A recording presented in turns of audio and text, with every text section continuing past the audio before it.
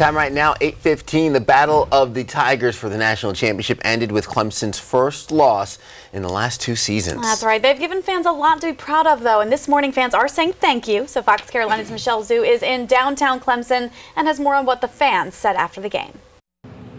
Well, it was a tough loss for the Clemson Tigers after a strong season, and now their fans are reflecting, many choosing to stay positive. And we mentioned thousands packed New Orleans last night, but the crowds were also right here in the heart of Tiger Town. Thousands filling the streets right here, many eyes on the big screens as they watched their team battle for the championship title. Now, the streets were shut down, making it the biggest watch party in the upstate. With a final score of 42-25, Clemson lost its first game in 2 seasons. Now, that is a loss that's hard to swallow for the team and the fans, but we spoke to fans moments after the end of the game, many taking an optimistic approach, saying Clemson finally found its match.